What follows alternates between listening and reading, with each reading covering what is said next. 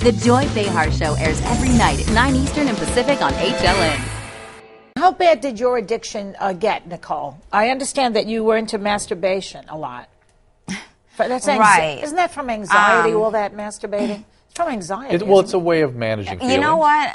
I really try hard not to think about masturbating too much. I had a moment there where I really did could not get out of bed one day because it was a constant thing, and that was an exhausting day. It was like I didn't even want to eat food because that was my food for the day.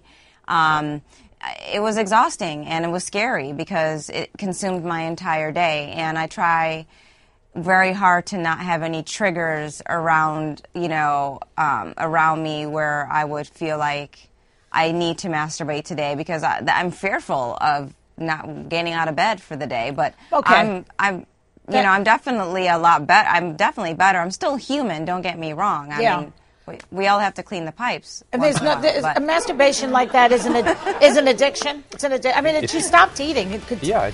Sure. It could cure your addiction to food. Think about it that way. Yeah. Okay, everyone. More to come. Stick around.